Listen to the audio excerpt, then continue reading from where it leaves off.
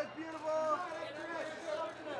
Yeah, the front dress, the front, beautiful.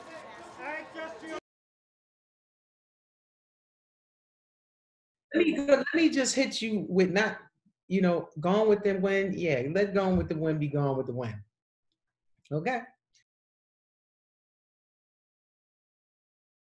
Even when she got that Oscar nomination, that Oscar award, they wrote the speech for her, the studio.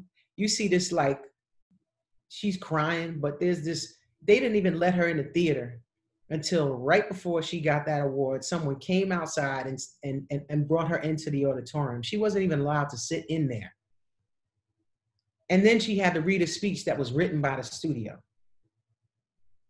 You know that's not what the hell she wanted to say. And then after that, all she could do was play these same kinds of roles. They put her on a road, a road tour, a tour on the road playing the same character, basically. But it was like she could either, make $7.50 a week or make $7 a week. You know what I mean? What was she gonna do?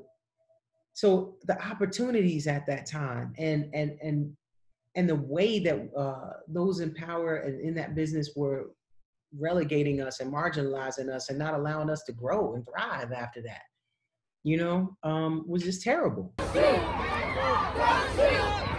Don't shoot! Don't shoot! This is like nothing I've ever seen in my life, and it's also the fact that it's happening worldwide.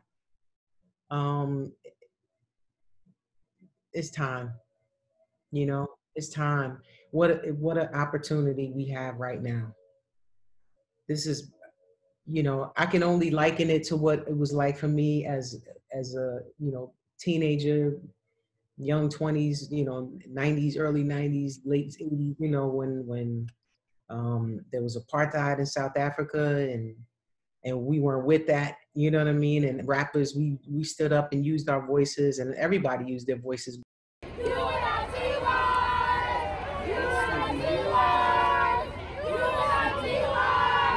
Yo, that song stands. I wish it didn't stand.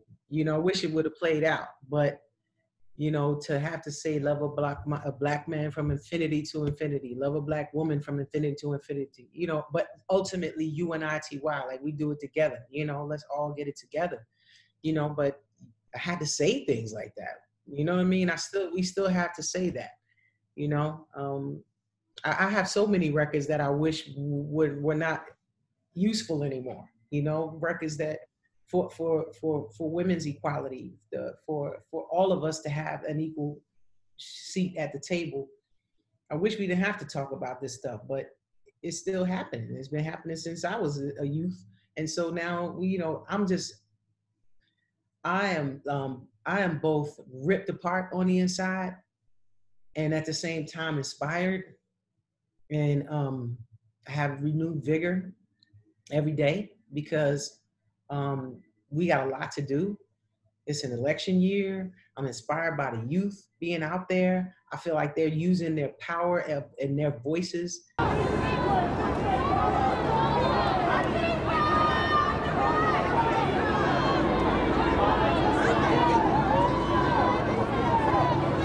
This is the powder keg. This is the perfect storm, if you will, for the opportunity for change to come. So we shouldn't stop. We can't take our foot off the gas. I read this on something Viola Davis posted, and it was like a few different things, and it ended with "Don't take your foot off the gas." And that has sat in my mind, and that has been my slogan in my brain every day. We can't take our foot off the gas. We can't take our foot off, because if we do, it won't change.